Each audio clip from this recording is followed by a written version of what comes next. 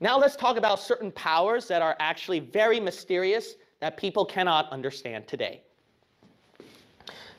There are two powers that people and scientists today are still baffled with, and they can never understand what it is. You know what they are? So this is very interesting. The first one is light. Scientists still today cannot understand light, how it works. Even the great Albert Einstein, who's considered one of the smartest intellectuals, when he gave his theory of relativity, that the speed of light is constant. That's how they can discover more scientific facts in their universe, they will say. Secular scientists claim they can measure, they can discover more things about the workings of the universe through the speed of light. So one force is light. They cannot understand that. And if you believe in that book, then you understand why. The Bible says God is light, and in him is no darkness. You know why you can't understand that? Because you can't understand God completely. What's the second power that people still have trouble understanding? You ready for this? It is gravity, scientists call it. Secular scientists call this gravity. Now, there are people out there who've done more research, and they don't believe in gravity, whereas the secular science world, they still retain this idea of gravity. But concerning gravity, let's get back to the point right here. Gravity, a lot of scientists are still baffled about how gravity works. All they can do is see the outward workings and then give it that name gravity. That's all they can do. But gravity is another mysterious factor and power that they can't understand. Go to Daniel chapter 11. Daniel chapter 11. Do you know why? I'll tell you why. And then go to Ephesians chapter 2. Ephesians chapter 2. You know why it's a mystery? Because Satan, that's him. He's the force. There is some kind of force that is out there, but it's still a mystery, and they cannot completely understand its workings. God is light, and Satan, you must understand, is the force. Look at Daniel chapter 11. Daniel chapter 11. And then we will read verse 38. But in his estate shall he honor the Who, God of forces, and a God whom his fathers knew not, shall he honor with gold and silver and with precious stones and pleasant things. Thus shall he do in the most strongholds with a strange God. See, this is this is not the true God of the Bible. This is an evil God. Look at Ephesians chapter 2. Verse 2, Ephesians 2:2. It's out there. This force is out there within our earth, within our world and the universe, but it can't be explained.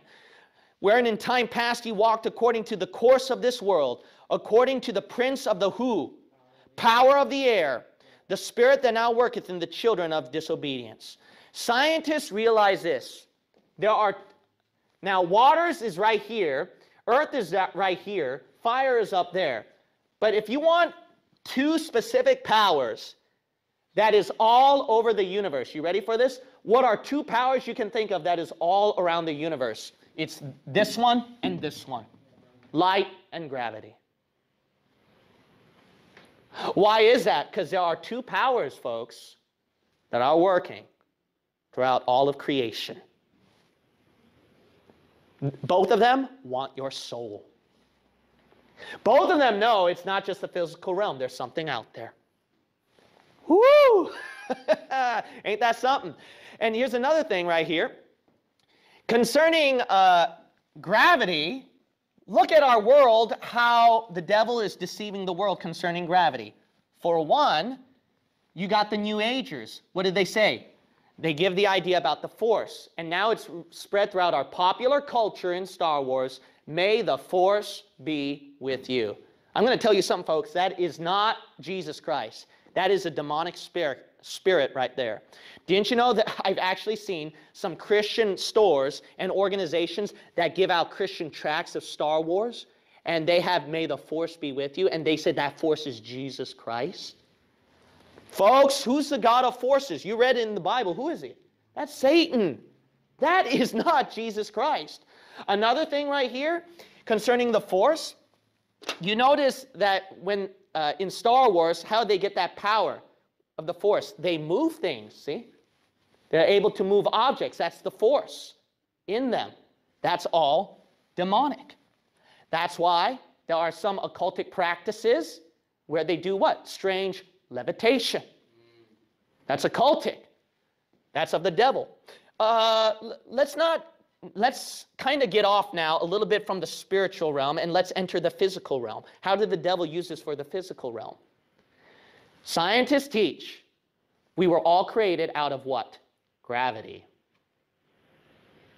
You know what science is now to them? It's a religion. Science now is gravity is their God. Gravity is something that they believe created all of us throughout the universe. You want me to go more than that? Here's another thing. Satan is not just gravity. He is also another thing right here. He is what? Darkness. Really, Pastor? Yeah, the Bible says that he is the prince of darkness. Didn't you know that? How about that? The Bible mentioned that Satan is the prince of darkness. Scientists, what do they teach? What created us? Dark matter. You see what the devil's doing? See, Satan, what he's doing is that he's entering. He's not just deceiving the spiritual realm, folks. He's deceiving the physical realm. See what Satan's doing? But God, here's one thing. He is light. Now this is something even better. You ready for this? You think these two were something? I'm going to show you something better than that. God is light, but look at John 1 again. He is also what? There's one power you never thought of. It's Word. You know why?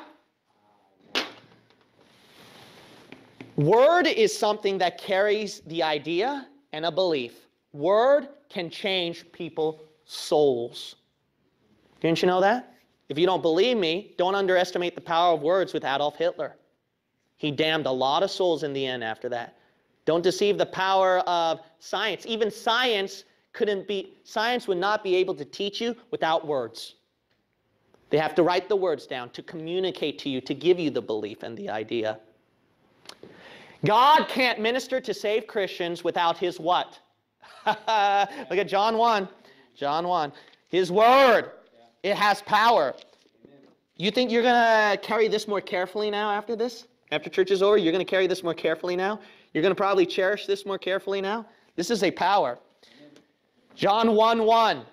We read that before, Pastor. You just didn't read it hard enough. All right, let's read it. In the beginning was the who? Word. And the Word was with God, and the Word was what?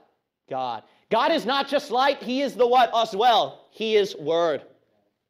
Because we believe what created everything. If God is light, that's how he created everything, right? Through the light of his power. But also, how did he create all of us? Through his what? Aha. Let there be light. And there was light. Oh, wow. Bless God. How did your spiritual realm get alivened? You were dead in trespasses and sins, but you became alive, revived, created anew, born again by what? The Word of God. So then faith cometh by hearing. You were saved by faith, and hearing by the what? Word of God. Woo! Glory to God. How about that? How about that? See, this is something here. Now, in the Bible, I'm going to say this, so I'll probably be the first person to say this. I could be wrong, so I'm going to admit this fact. I could be wrong, but this is what I strongly believe. Out of all the powers throughout our universe, we can see Satan and God using these powers here and there. Fire, God can use it. The devil can also use fire as well. He is dragon. He is Leviathan that blows out fire, the Bible says. The Bible says our God is a consuming fire. He can use that. The Bible also mentions that that the waters, the Lord can use it as well. God spoke out of a burning bush. Satan, he swims in the waters as Leviathan, dragon that is in the sea. Both God and the devil can walk among the earth. Jesus Christ walked on the earth. The devil, as he said at the book of Job, walking to and fro, up and down on the earth. That's what he said. So it can go. But I never saw God, I never saw darkness becoming part of God or force becoming part of God. I never saw that. Neither have I seen Satan being a part of light or a part of the Word. But Satan, if he is going to get into the Word and light, what is he going to do? He is going to mimic.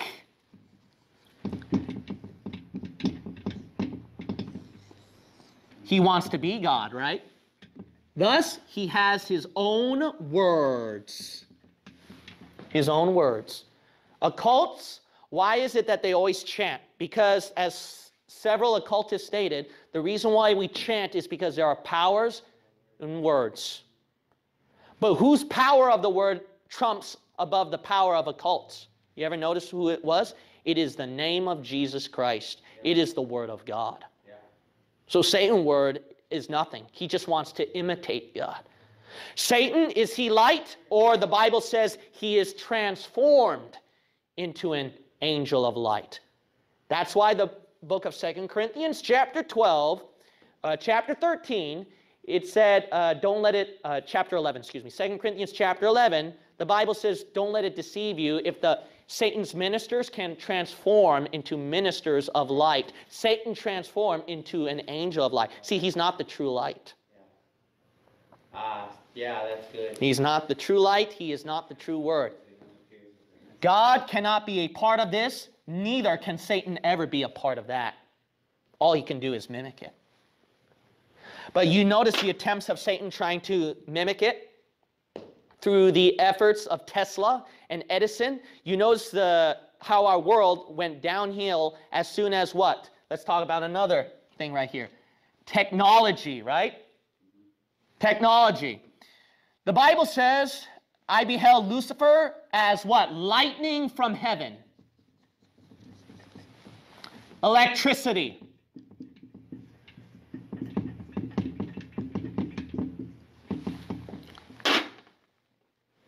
When Thomas Alva Edison and Tesla and then other scientists, they were doing their experiments and their work, they discovered what they called what? Light. Is that true, genuine light though, or is that man-made light? It's man-made light. Man-made light. And then, I don't know if you knew this, but Thomas Alva Edison, he was part of the Theosophist occult society. He even had his name written on one of their papers as well. And then Tesla, he had a lot of his experiment and work was connected with a lot of dark elites. I don't know if you knew that. So the thing is right here, this is not a coincidence right here. As soon as Satan discovered his own light, and the Bible says, I beheld Lucifer as Satan as lightning from heaven. So Satan is connected with electricity. Ephesians 2, what did it say, Ephesians 2? Prince of the what? Power of the air. In the air, what is the power? It is electricity as well as force. There's some kind of magnetism force. So you see, Satan, he has a connection with this. That's why, how was technology born? Technology through the combination of electricity and force. Through the combination of Satan's own kind of light. As well as the force, you create high and mighty technology. What is the God of the secular world today? What is every single person, and I mean saved, lost, every religion, what is everyone relying on today? This is the God of this age, everybody. This is it, technology. And that's why Satan, you see a lot of satanic works within technology. What happened with technology? Oh, that's why people are messing up around in the internet. What happened with technology? That's why you're going to have 666 over here one day. What happened with technology? We got spiritually colder. What happened with technology? It created a television mindset. And because of that television mindset, it's affecting people's normal everyday life. That's what secular scholars even admit too. There's a problem with watching television. Social media. Why is there conspiracy theories concerning about social media with Facebook and Google, YouTube, and all that kind of stuff? Why are this weird stuff coming out? Technology. Technology. It was born from evil. You got to understand. Now, I want you to understand this, okay? This does not mean that, I'm not saying right here that we can't use technology for the glory of God. We can use technology for the glory of God. You can use any element in our world for the glory of God. Didn't you know God even used the darkness for his glory? The Bible's, when God approached to Moses on Mount Sinai, there was darkness all around him. But God is not of that darkness. Because when Moses passed through the darkness, his face shone. He entered the light of God. God is light. See? So here's something you got to understand. We can use these elements for the glory of God. But what you've got to understand is that predominantly what you can see is that there was a lot of evil used within that. There's a lot of evil used within that. This is very interesting. That's why technology, Satan is going to use this to try to battle God. Technology makes everything omnipotent. See, you get more power, develop more stronger nuclear warfare, etc. Technology is omnipresent. You have Google, you have the satellites, you have people recording phone calls. It's everywhere. You can be everywhere. Technology is omniscient because you got Google. Type down a specific information, boom, right there on the spot. Satan will use technology to try to conquer God. Those are the intermediate powers. Never underestimate that. But what you're going to notice right here is that God, when concerning the power of the air, we see electricity. One factor God uses through the air is wind. Go to John 3. John 3. We see Satan right here, predominantly using electricity, and God predominantly using wind. Wind. Go to John chapter 3. Notice that the Bible says in verse 8, the wind bloweth where it listeth, and thou hearest the sound thereof, but canst not tell whence it cometh, and whither it goeth. So is everyone that is born of the who? Spirit. Spirit is likened to wind. Satan is likened to electricity, whereas God is likened to wind right here. So here's amazing factors concerning the wind. That's why wherever it blows, we go freely. The Holy Spirit is wind. It has power. We go freely by the Spirit, and we move everywhere. But Satan, he tries to deaden it with all this electricity that we feel in our body through technology. It's unhealthy when you're nearby the computer screen a long time. Don't you know that? Why don't you instead be filled with the wind of the Holy Spirit? Why is it when a breath of fresh air goes into you, you feel more rejuvenated in the morning? This deadens you. This one livens you. Now think about this. Concerning about these factors, concerning about darkness, light, because of light, God's light and God's power, that's why you can enter the spiritual realm. But if there was no power within the spiritual realm and all these elements died out, you know what it's going to retreat back to? When it has no life. We got life from the light and life from the wind. But when you completely deaden life, do you know what you retreat back into? Darkness.